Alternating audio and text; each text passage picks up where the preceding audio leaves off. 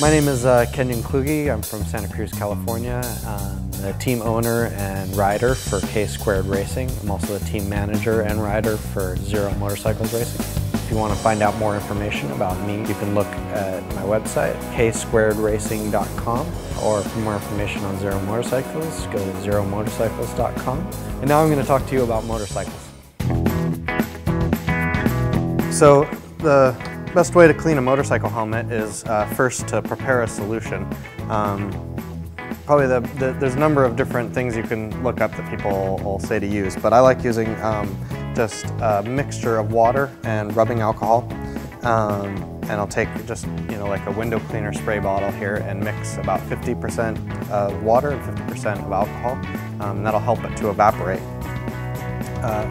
From there, take the helmet, and most helmets at the very least have removable cheek pads, and they remove in a number of different ways, so you should look up how your manufacturer advises you to remove them, but they also often have some kind of release tab in the side here, and then you can go ahead and pull them up and out. This snap together. These can be then hand washed and then inserted back in the helmet. Once you remove those, some helmets may also have a removable lining on the inside. If yours does, you should look up how your manufacturer recommends removing it. You can pull it out, again, hand wash it, and you can use a detergent if you like on doing that.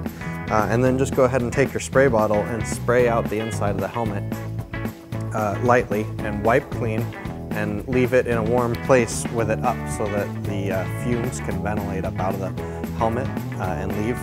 Make sure your visor is open, and it dries completely before you go ride it again. So I'd recommend keeping it inside somewhere in a warm environment to allow that to dry completely.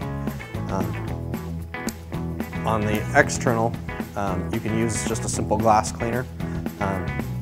Spray around all the vents, clean all the bugs off.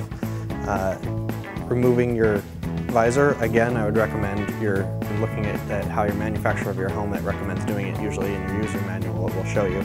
They often have some kind of a little release tab that you can push down and it'll pop right open. Don't force it, allow it to pop off. It should pop off easily. And again, when it goes back together, it should just pop back into place very easily. You can remove this, which I like doing because it allows you to get to all the vent holes, really get a good clean in there, and you can also clean your visor separately just with some soap and water, and it'll come clean and be smog-free.